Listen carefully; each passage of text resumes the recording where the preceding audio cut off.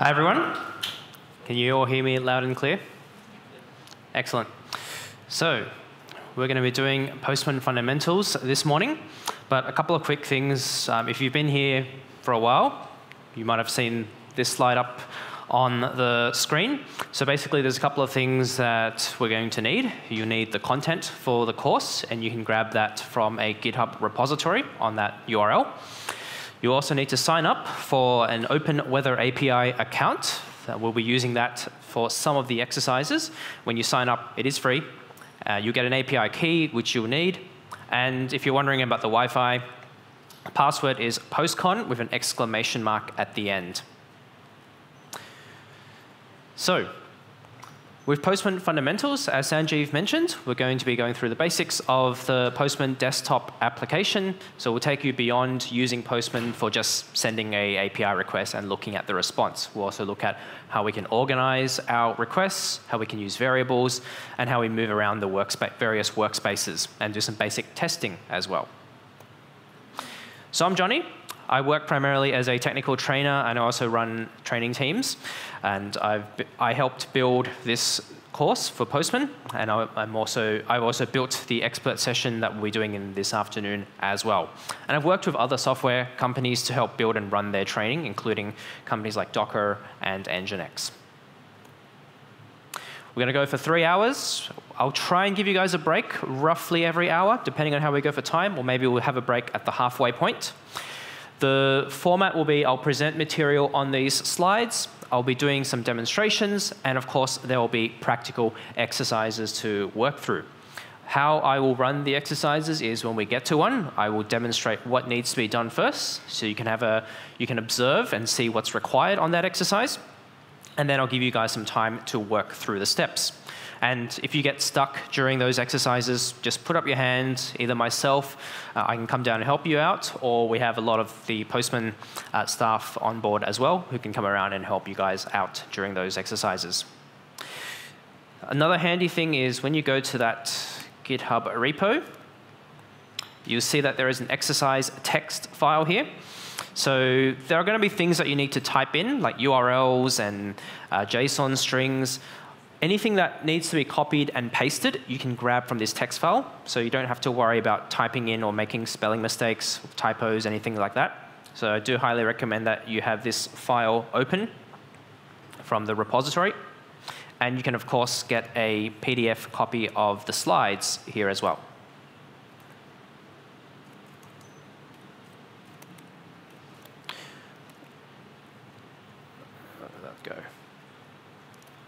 All right.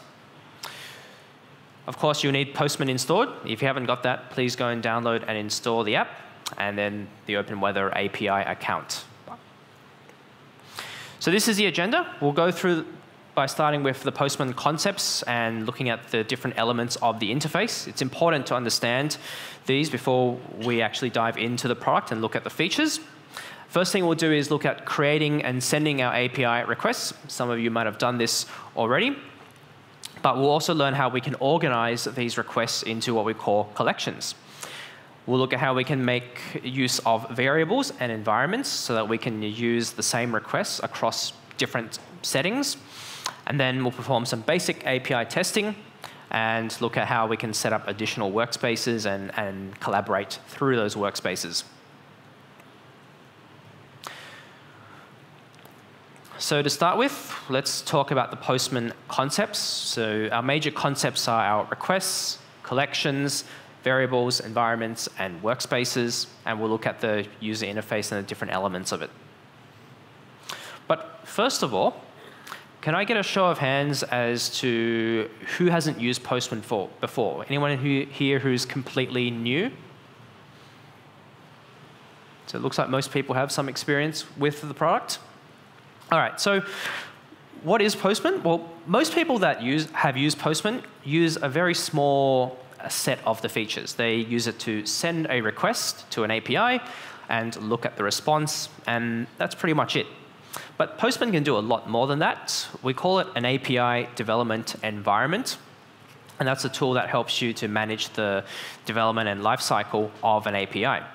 And we do this, a couple of main features. We have a concept called collections, which is one of the main concepts in Postman, and a lot of the features that you see in the product are backed by what we call a collection. And then Postman has a set of built-in tools that help you to manage those APIs. So you've got tools for creating mocks, tools for generating the documentation, publishing documentation, running tests, etc. And all these tools work together in what we call a workspace, which is like a real-time collaborative environment. So we'll see some of these throughout the training. And this is the API lifecycle that I'm talking about. So your typical API lifecycle, you start with designing and mocking your APIs. You debug it as you implement the API. Then you want to set up your automated testing, generate some documentation, monitor that API once you've deployed it. And then, of course, you'll publish the API and make it discoverable for users and developers. And Postman has tools that support every stage of that lifecycle. We'll talk a little bit more about that lifecycle in this afternoon's session. This session here will focus on some of the main features. So the first concept I'll talk about is a request. And a request is simply sending a HTTP request to an API endpoint to perform some action. We support all of your HTTP methods like get, post, put, delete, etc. And the results of the request are displayed for you in the UI. And you can then save that request if you want to reuse it in the future. And you most probably will want to do that. That's saved into what we call a collection. A collection is just a group of our saved requests. At a basic level, it's a group of saved requests, but we can do a lot more than that. And inside a collection, we can further organize these requests into folders. If you have a look at the diagram on the right-hand side, you can see a little structure of that. So you've got a collection. Inside that, you've got multiple folders. And inside those folders, you can have multiple requests saved into them. Why do we use collections? There's a couple of main reasons. At a simple level, we use it to organize things. So you want to group your requests into some sort of structured way so that when you reuse them, you can easily find those requests. And that also helps with documentation, because when you use Postman to generate your API documentation, that is based on the collection that you have created. At a more advanced level, you can use collections to run test suites. And you can also set up things like conditional workflows where the result of one request can be used as input on a subsequent request. In this session, we'll mainly look at organization in terms of what we do with our collection. And the afternoon session, we'll explore documentation, test suites, and workflows. The next concept is variables. Now, most people who come from a programming background know about how variables are used, and Postman is no different in that regard. We use variables to allow us to reuse values and avoid repetition. So you can change the value of that variable in one place. If you look at this screen here, at the bottom we specify a URL, but at the beginning, instead of saying what the actual domain is, I've just put a variable there saying server URL. The value of that server URL can then be determined based on what I configure for that variable. And you can use variables in your request builder and in the scripts that you write. These values can be defined in a number of different places. We can define them globally, in a collection, or in an environment. And that means we can configure different environments for the same request. Speaking of environments, that's the next concept here. So you'll see, actually, if I just go back one, see at the top there, no environment selected, but in this screen, I've selected an environment called staging. And within that environment, I will define a value for that server URL variable. So an environment is basically a set of key value pairs, and each key represents a variable that we can use somewhere in our requests. So the server URL variable is used in my request URL. And this allows us to easily switch between our setups without having to change a request. This environment's called staging. So I might have a staging server for this application, and the server URL for that staging server is defined in my staging environment. If I want to switch to sending requests from the staging environment to a production environment, I don't have to go and create another request and change the URL on that request. I stick to the same request, and I simply select a different environment on this drop-down list. So you can easily switch between your setups without having to change a request. And finally, we have an API feature. And Postman's API feature allows you to design and develop APIs within your workspace. You can define or import an API schema. It gives you version control features on that API schema, and you can then go and generate collections from an API, or you can, if you've already got collections that are set up, you can link those collections to an API version. We won't be looking at the API feature in this session. We're primarily going to be focusing on our requests, collections, and our environments. Now, all of these things work together in an environment, or in a real-time collaborative environment that we call workspaces. And a workspace is a view of our collections, our environments, etc. They give us another layer for organizing our work. We have two different types of workspaces, team and personal workspaces. We'll talk about the differences when we get to the workspace module towards the end of the session. And your collections that you set up, you can share them across workspaces. And this helps us with collaboration. As a quick example, if I switch into Postman, I have a workspace specifically for this session called the Fundamentals Workshop. You can see it's currently empty. I don't have any collections in here. There's no history of any requests. If I switch to the Postman Expert Reference Workspace, for example, I have a number of collections set up here. So this is a way for us to organize different sets of work.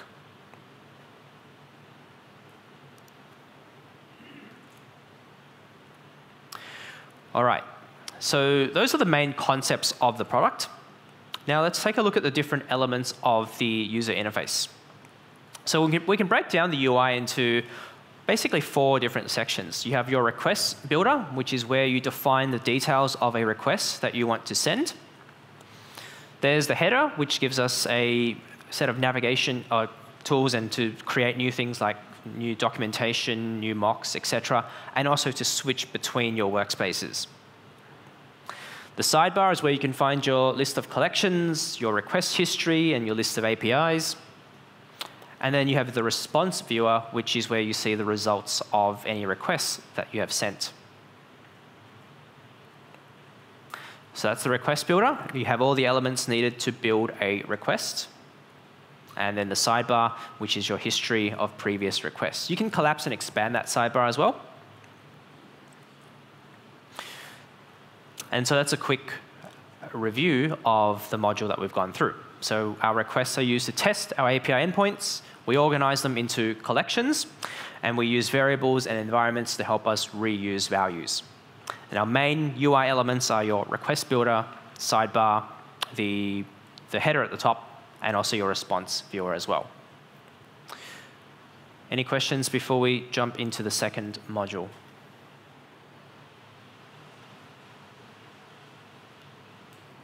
Nope. All good? OK, so let's look at how to create requests. We'll be creating both a GET request, POST request, and also looking at how we can input API authorization credentials. So creating a request is fairly straightforward. You select your HTTP method, put in your request URL, and send it. Depending on the type of request, you might need to edit the request body, add some headers and parameters as well. Now with headers and parameters, you have the ability to, let's start with parameters. So you can define your parameters directly on the query string. So you can see there, question mark, first name equals to Sally, that's a param. Or you can use this params editor here and specify the key and value. Both of these are interchangeable. So if I define the parameters in the key value editor there, it automatically populates the query string for me, and vice versa. You've also got a tab there to enter your HTTP request headers if needed. And there are temporary headers which are automatically generated for every request. The response is then displayed in the response viewer, and the body of the response can be displayed in different formats. So you can choose HTML, you can choose to format into JSON if you're expecting a JSON response. You've got a find feature on the right-hand side there if you want to search for a specific string of text within your response. And if you're getting a HTML response, you can also render that HTML response by using the preview tab. So you can sort of see what it looks like, although it won't render exactly as it would on a typical web browser. And that brings us to our very first exercise, where we'll simply create a GET request and have a look at the responses and navigate around that viewer. So the request I'm going to make, if you go to your exercise text page, is to this URL. So I'm going to put that in there. It is a sample API called RESTful Booker. It's available. It's hosted and available, and you can have a play around with it. So I'm simply going to make that request here. And if I switch to these tabs like headers, you can see you can define the headers if you need to define any additional HTTP headers for your requests. But I'm simply going to hit send to get the response. And when I hit send, you'll notice how it generates these temporary headers. So your standard headers like user agent, accept, cache control, etc. And the response is displayed here. In this case, we get a list of booking IDs. This API kind of simulates making hotel bookings. So we have a list of this in JSON, and you can see that it has automatically selected JSON as the formatting for my response. So that's one. And the other one that we'll send a request to is just Postman. This time we get a HTML response. So I can preview this. And that's a preview of what the page might look like. And as you can see, it doesn't look exactly like it is on a web browser. And there's the search feature on the right-hand side there. So you can go and find a specific string if you need to. Also on the response viewer, you can see the status of the response. So there's the 200 response code, response time, and size. And then if you get any cookies, they are displayed here. And then there's the response headers. There's also a test results tab. We'll see that in action a little bit later on.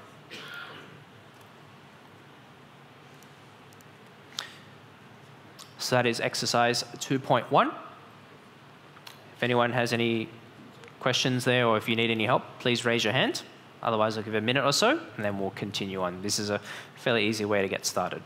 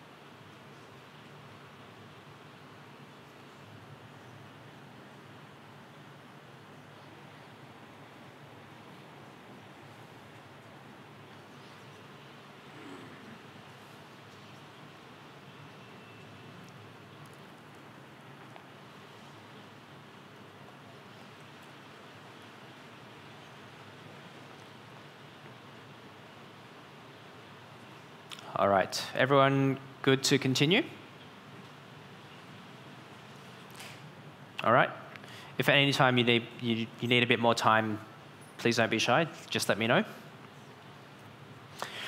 All right, so that was a GET request. What about POST requests? For POST requests, we often have to define some data that we want to send to the API, and that's defined in the request body. You can define form data, raw text, JSON, XML, and you also want to set the content type header to indicate the type of content that you're sending to the server. But Postman can do that for you in a lot of cases. It can recognize what content you have in the body and automatically define the header. So let's take a look at the next exercise where we send a post request. We're going to keep the same URL, so that RESTful Booker herokuapp.com/booking URL. We'll keep that, but we'll simply change the method to post. And then we're going to define the request body. Now, the body that we're going to send is this large JSON string on the right-hand side of the slide here. And of course, we can copy and paste that from our exercise file. So I'm going to copy from there. So let's switch back to, I need to get the URL first. Put that in there. And then I will click on body. And you can see on the body tab, we have a number of different options. You've got form data, raw form encoded. You can have binary data where you can upload a file. You can also use GraphQL as well. But we're going to use the raw option. So tick the raw option there, and then grab that JSON string.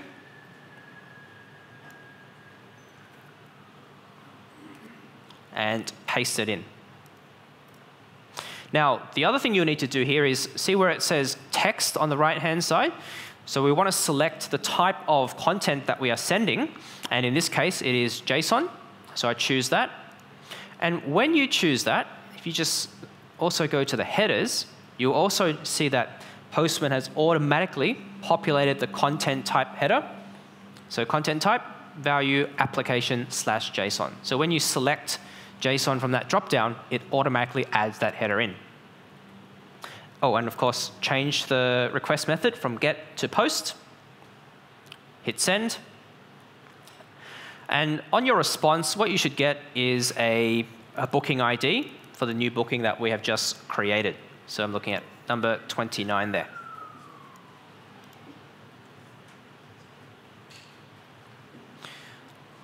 So that's the first half. Now the second half is we've created that booking. Let's make sure it's actually in the system now. So we're going to go and search for it. And we're going to go back to a GET request. But this time, we're going to open our key value editor and put in a parameter of first name and looking for a value of Sally. And the reason for that is because when we created that booking, you can see there, we inserted a booking for someone called Sally. And so that's what I want to look for. So let's go back to GET request. And I can go to params.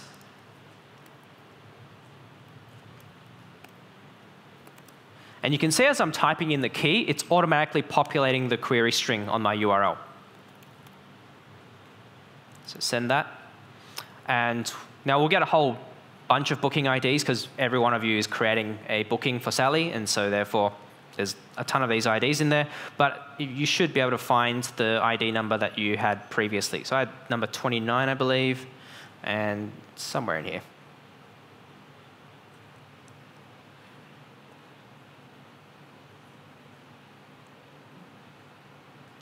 Probably just missing it somewhere. But if you find the booking ID, you've done that first step correctly.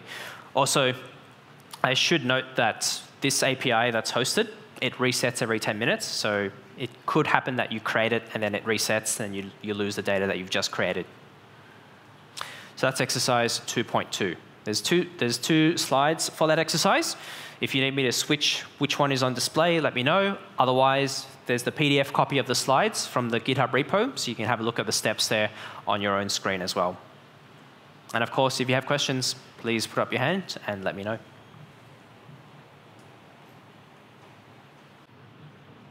Good to continue?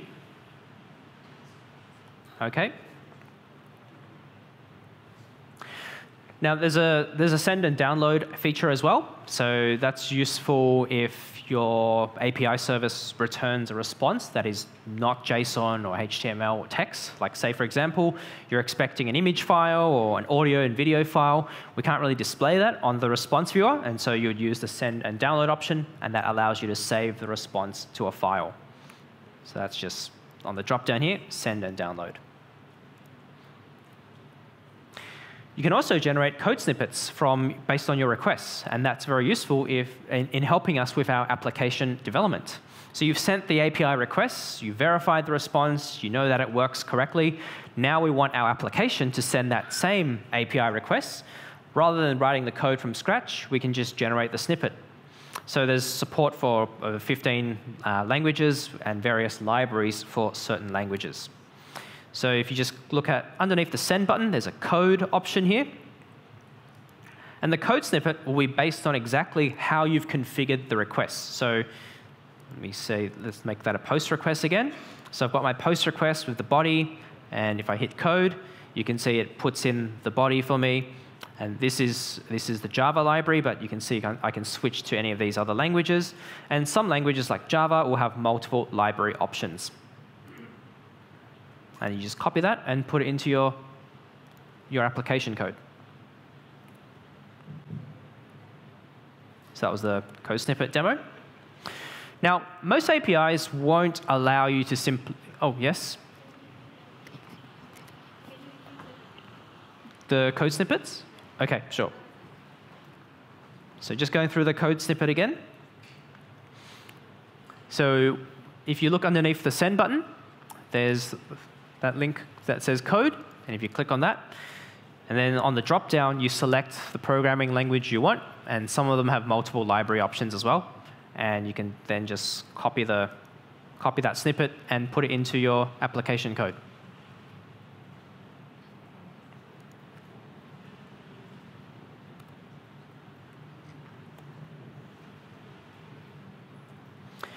Right, so most APIs won't let you just send requests to it without some sort of authentication or authorization credentials, especially production APIs. You need to supply some sort of credentials so that the API can determine whether you are allowed to access it and what resources you can actually access. Now, the Postman application has what we call authorization helpers to simplify the process of supplying your API credentials. So there are many authentication methods that are supported by these helpers, like you've got OAuth, basic authentication, bearer tokens. If you want to send requests to the AWS API, for example, you've got your AWS signature and many more options as well. This is a screenshot with a list of those options. And if you want to get more details about each individual option, there is a documentation page there. Now, the credentials that you specify from the authorization helper are converted into a temporary request header. Usually it's like the authorization header, and then the value would depend on what method you're using. For example, if I'm using a bearer token, then the value will be bearer, followed by whatever the token is that I specify. These temporary headers aren't saved in the request, so it doesn't expose your credentials. And some APIs require a custom authorization header or a query string parameter, which you need to specify. So for example, the Postman API, if you want to send requests to the Postman API itself, you either need to put in a query string of API key at the end, and followed by whatever your key is, or you can use this X API key header. So for this exercise, we are going to use the OpenWeather API. Hopefully, you've all registered for the OpenWeather API account, either at the beginning of the session or before today. In your account, you'll find an API key, or on your registration email, you should get that key there as well. So what we'll do, and before I demonstrate that, I'll show you the authorization headers. So let's start a new tab for a new request. And if you go to authorization here, you can see the different types of authorization options. So if you want to specify a bearer token, you select that. If you want to specify AWS signatures, you've got your access key, secret key, etc. For OAuth, there's your OAuth access token for OAuth 2.0. Now, for us, we are going to use this request here. So this is an API where we can get a weather forecast or get the current weather. So I'll put that into the URL, and you can see that the way OpenWeather works is you have a app ID query string parameter, and that's followed by your API key at the end. So where that says your API key, you just replace it with the key that you have. Now I have a couple that I can use. So that's the query string that I'm using. And when I send that request, I now get a weather forecast for the city of Sydney. But maybe we'll change that to something else. Sorry? So for this one, actually, I'll just keep it there. For this one, I've selected no auth because it doesn't, in the past, it wouldn't have matched any of these options here. We're just putting the query string at the end. But now, actually, another way we can do that is there is an API key option on the type. And you can see there, app ID followed by the value. And we simply append that to the query parameters. So I can get rid of that. I don't have to put it in there for every request. And that would work the same way. Whereas if I remove that key and I try and send, you'll see that it says invalid API key. Yep.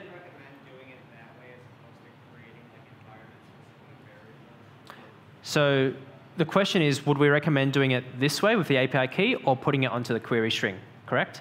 Well, no, instead of environmental variables, Yes. So later on, we're going to build on this request and come back and put some variables in there instead. The authorization tab, this API key method, this is useful if, let's say, for example, you have a number of requests for this OpenWeather API, and instead of having to put and app ID on every single request along with your API key, you can simply define the API key here. And if you define this at the collection level, every request in that collection will use the same credentials. So it's up to you which method you use. On the instructions for the exercise, we go with the query string because it's a little bit easier to write down. But you can change it to what I've demonstrated if you want to as well. And if your API key doesn't work, let me know, because when you sign up, it takes around an hour or so for the API key to be active. So if your key doesn't work, I do have some alternatives for you.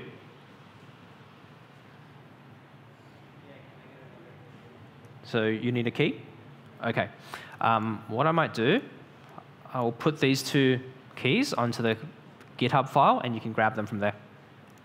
The reason I don't do this by default is because each free account has a limit of 60 requests per minute. So if everyone uses the same key at the same time, we might hit that limit.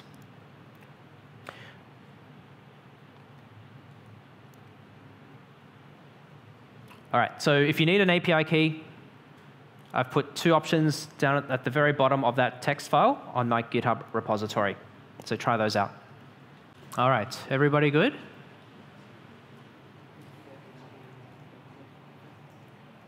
OK. Again, if anyone needs more time, please do let me know. So that was authorizing our API requests. And that's the module for creating and sending requests. So we've looked at using the request builder to define our request, along with its headers and parameters and the body of the requests. We've seen the authorization helper and how that can help us specify our API credentials. We've seen the formatted JSON responses and also how to generate code snippets. Any questions on what we've gone through?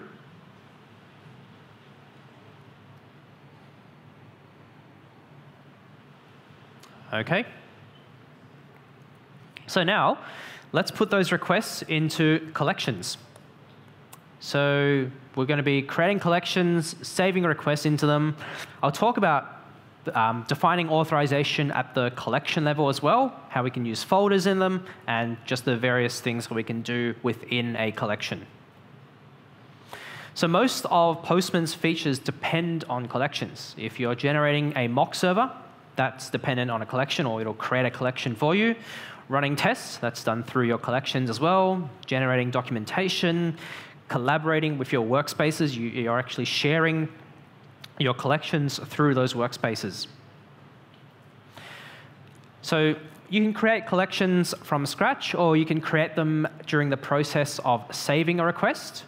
When you create a collection, it is important that you write a good description for it for documentation purposes, because later on, if you do decide to generate documentation, it'll be based on your collection and what you've basically configured there. So the description is what's going to show up on your documentation page. Same when we're saving a request into a collection. You can save into an existing one, or you can create a new collection during that process. And again, it is important to have a good request description, because that will appear on your docs as well. So let's start by creating a new collection. So on the Collections tab here, I'll click New Collection, and we'll just give this a name, calling it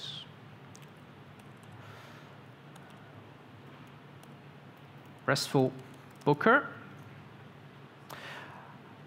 Now, once I create this, I'm going to look for that very first request that I sent to that booking URL, and I'm going to save it into my collection. So let's call it RESTful Booker, and we'll just say this is a sample API for hotel bookings. So create that. So there's my collection. There's no request in there yet. I will use the History tab to find a request to put in there. So that's the very first one I sent. It was a GET request to that booking endpoint. And what I do is I click on the Save button on the right-hand side. When you save a request, it is important to give it an effective name. And what I like to do is, on the name, just indicate what that request is going to do. So this request is to basically get a list of all our bookings. So I'll call it Get All Bookings.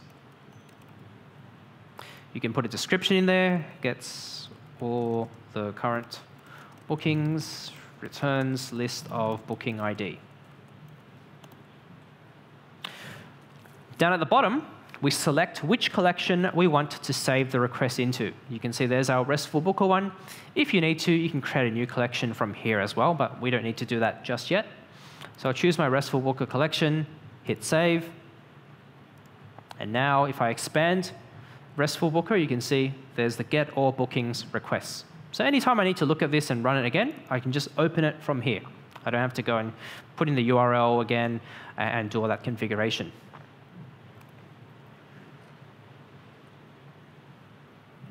So that's exercise 3.1. Let's create that collection, save our request in there, and we'll build on that collection as we work through this chapter.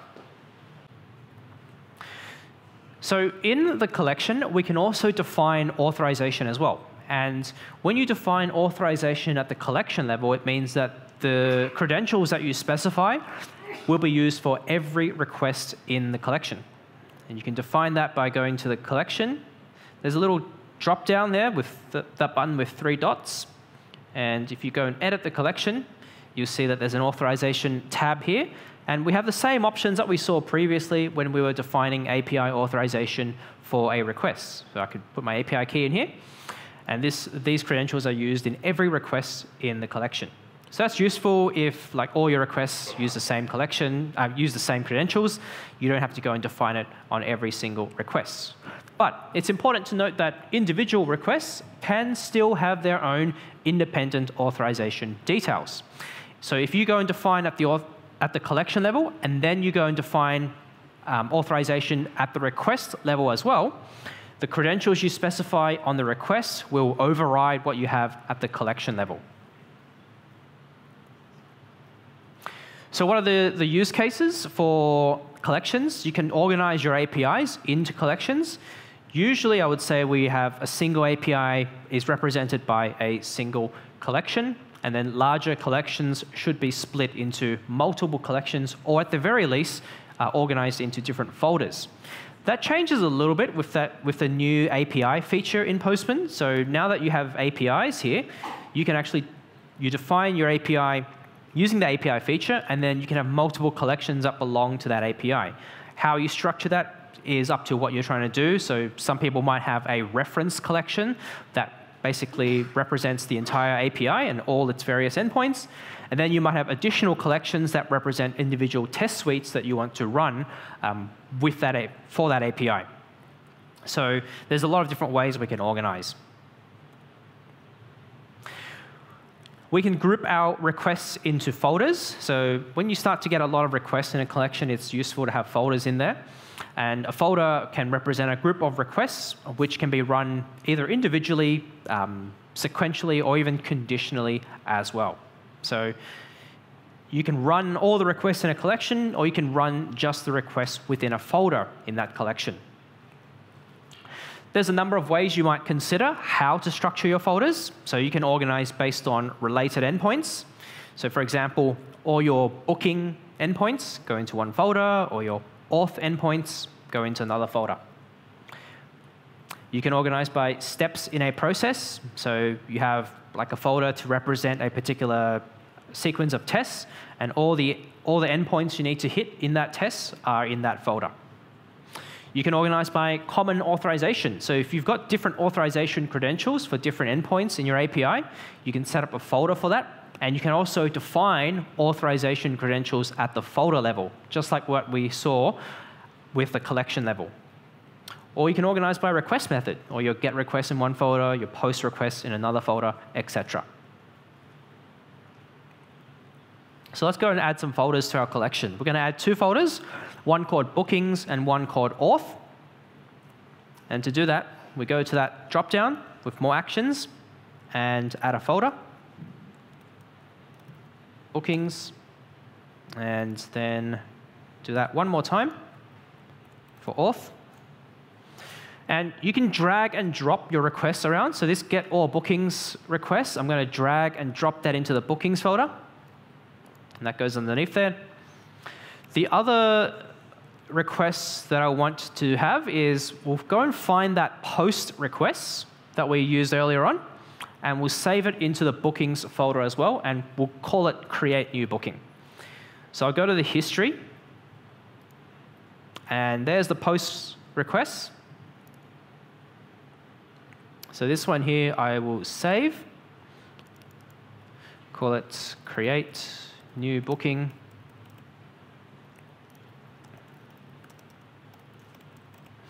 And when you scroll down here, you'll see that we've already selected our RESTful Booker collection, because that was the last collection I selected when I saved the request.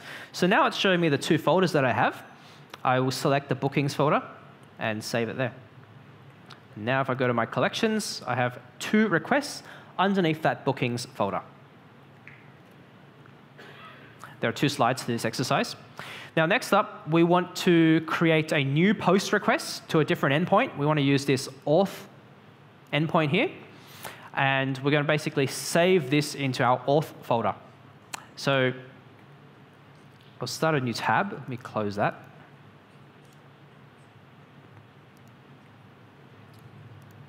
So this endpoint that we're looking for is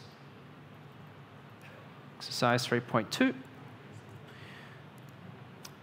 So this is the endpoint, and this will be a post request.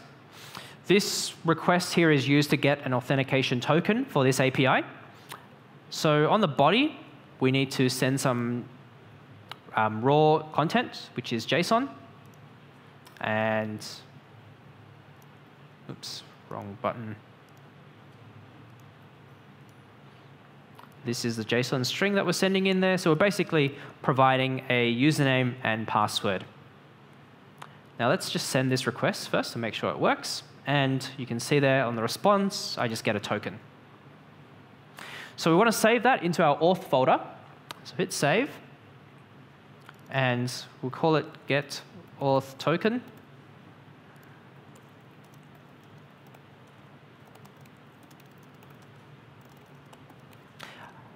And down at the bottom, you can see we have the bookings folder selected by default, because that was the last thing that I saved into. So let's go back up 1 level. So we click on bookings to go up 1 level again. And now I can see the auth folder, so I select that from there. And then I hit save. So now I've got get auth token underneath the auth folder.